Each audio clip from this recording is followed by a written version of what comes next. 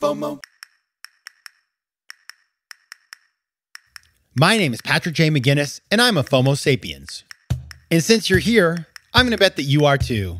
And when you're like us and Monday comes around, you don't dread the new week. No, you wake up every Monday morning knowing that this week might just be the best one yet. This is FOMOnday, the snackable show that starts your week right with hot takes, life hacks, listener mail, and even some FOMO therapy. FOMO. FOMO. Welcome to FOMOndays, the snackable companion show to FOMO Sapiens, which of course will drop a full episode, the season premiere of season 10, this Thursday. But until then, happy FOMOnday, best day of the week. I'm your host, Patrick J. McGinnis, venture capitalist by day, author and podcaster by night.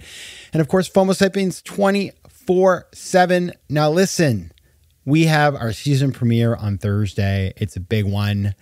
And it features Kara Goucher, the story of Kara Goucher, who was an Olympian, a leading member of the U.S. track and field team. She made the podium at major marathons around the world, a total superstar. And she was selected for this extraordinarily elite running team based in Oregon that was part of Nike, had a lot of mystique around it. And it really had a lot of buzz. And unfortunately, it became like a prison for Kara. And so this elite exclusive thing was used to manipulate her, and she had to find her way back. So we talk about that. We talk about that in the interview, the power of exclusivity. And the thing is, it is incredible if you think about how exclusivity is used, whether it's the velvet rope at the nightclub, whether it's how Elizabeth Holmes basically told people like, oh, I don't want your money, and then would use that to get really famous people to invest and then tell everybody it was like this exclusive club. I mean, there are a million examples of how exclusivity is used to get people to do crazy things because they want in, right? And that is a powerful, powerful, powerful tool. And in fact, it's been written about. Robert Cialdini talks about it in his work. We had him on the show back along. And it is a big driver of FOMO as well. And so, I want to talk about that because it doesn't have to be all bad. In the interview with Kara, the way that we talk about this, well, in the beginning, it looked pretty good, actually, right? Because she was selected for this really elite thing. And because she was selected, everybody in the world knew that. And so it kind of gives her this air of, inevitability that she's going to be very successful. She and the other people selected. So that is, that's good.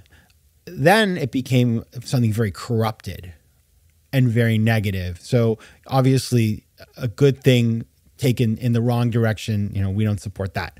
But I do think it's important to understand this power, because if you're fundraising for your company, or you're launching a new product, or you're opening a restaurant, or you are, doing anything where you're trying to get people excited and have some buzz, then using exclusivity can be very powerful. And it doesn't have to be a negative thing. It can be very, very healthy. Now, obviously, one big part of exclusivity is that you don't want to do something misleading, right? That is not a place you want to be. So if you're fundraising and you're pulling a little Elizabeth Holmes like that, we would not talk about. That's not something we're going to talk about as a positive here on FOMO Sapiens. But if you are using exclusivity to drive a bigger narrative, to tell a story, to get buzz, to get people excited, to generate FOMO and demand, that's totally fair game. So that is what I want to talk about today, right after this break. FOMO. FOMO. All right, everybody. I am going to tell you the big secret to exclusivity. I've thought a lot about this, and it's really about 9 things. Okay. The number one first driver of exclusivity is limited availability, right? So with Kara, it was a small group of people that were selected. It wasn't for everybody to be on this running team.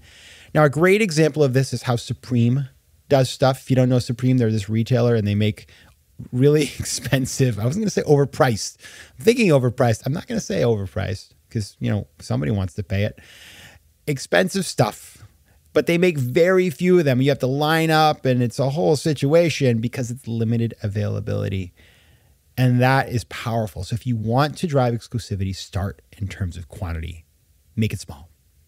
Number 2, also make it hard to get in.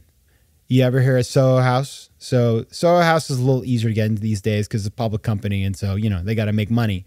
But it used to be really hard to get in. Supposedly Kim Kardashian didn't even get in. Now, I'm a member of Soho House, and I don't say that in a braggy way. I mean, it's not like, I'm Brad Pitt over here. So normal people I know lots of people are members, but it had this early vibe around it that it was like super hard to get into. And that made people really excited to go and want to go. And so that is important too. Just make it hard to get in, even if it's just perception, not reality.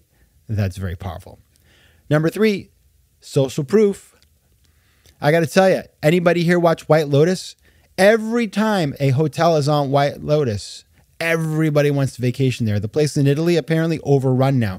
Social proof, getting people who are, tastemakers to say that this place is great, like a TV show that makes it look beautiful.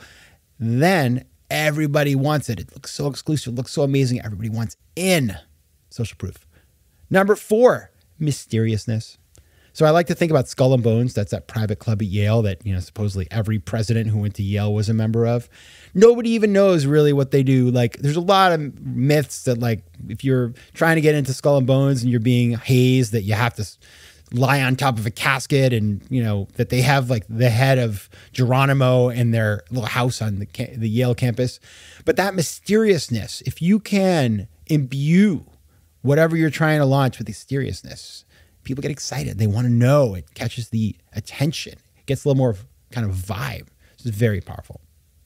Number 5, premium pricing, or no price at all. Either give it away or charge a lot. I know it sounds nuts, right? But it is true that people value stuff that they pay a lot for. Or if you give something away to tastemakers and say, we're giving this away because you're so wonderful. Oh, they just love that. And they'll talk about it. It's kind of like influencer marketing. Powerful. Number 6, invite only. Invite only. It's like, these fashion shows you see on Instagram. It's like the front row. It's Emma Watson and Anna Wintour and whoever else. Invite only events and experiences. They cultivate incredible exclusivity. And if you're launching a product and you have a launch party and you only invite 50 people, but you let everybody know that it happened and you have pictures and things like that, but it's a curated thing, it's going to drive buzz. It's incredible. I mean, all this stuff, it works. There's a reason why people do it. 7, collabs and partnerships. Here's a great example that I love, Sweetgreen. Sweetgreen did a collab with Simone Biles, like Simone Biles salads. They did a collab with Peloton teachers. Like, that just drives. It's like, it's a salad brand. If you don't know Sweetgreen, it's basically a salad chain. It used to be pretty good. Now they've really gone down in quality, in my humble opinion. I still respect the brand. I just don't go there anymore because they put like 2 pieces of lettuce in the bowl and call it a salad. But it used to be really cool. And they would do these collaborations with just these tastemakers and these interesting people and athletes that we aspire to be like. Like, who doesn't want to be like Simone Biles, right? She's an incredible talent. And so you do these collaborations with brands. Another one that's really kind of fun in the space is Rowing Blazers. We had Jack Carlson on the show. Rowing Blazers is an apparel company. They do all these cool collabs. They did one with Gucci recently. It just makes you're like, wow, there is some heat on that brand. Number 8, personalize and customize. Now, this is really hard to do, right? It's really hard to do. But again, that is exclusivity. I won this random, this is really odd. I won this random gift once where they collect your DNA. I guess you swab your mouth and then they supposedly make a moisturizer out of your DNA that's made for you. I haven't really used it because it sounds complicated, but I remember thinking like, wow, how exclusive is that? So just hyper customization, which is something that of course with technology is becoming easier and easier. And finally, maintain quality and consistency. So like all the other things are great, but if the product stinks, it ain't gonna last. And so that is, I think about that movie, The Menu. If you've not seen that, it's worth watching. Just like excellence, making something truly great. Great hotels do this, like training and culture, all this sort of stuff. It makes a huge difference. So if you have a lousy product, it doesn't matter how many mysterious, social proof driven, invite only events you have. It's not going to work. Exclusivity at the end of the day, it has to be driven by substance. All right, everybody, those are my 9. Again, limited availability, hard to get in, social proof, mysteriousness, premium pricing or no pricing at all, invite only, collabs and partnerships, personalization, and quality. Those are the things. I look forward to seeing you on Thursday for our season premiere with Kara and Mary Plon, who helped write the book about her experiences. They wrote it together, and it's a really good conversation. I'm really excited for it. So get ready, and until then, take care of yourselves, FOMO Sapiens. FOMO. If you like today's show, please be sure to rate it and recommend it to your friends. And as always, you can find me on Instagram at Patrick J. McGinnis, on Twitter at PJ McGinnis, and on the web at FOMOsapiens.com or PatrickMcGinnis.com, where you can get all kinds of free resources to live a more decisive and entrepreneurial life. FOMO.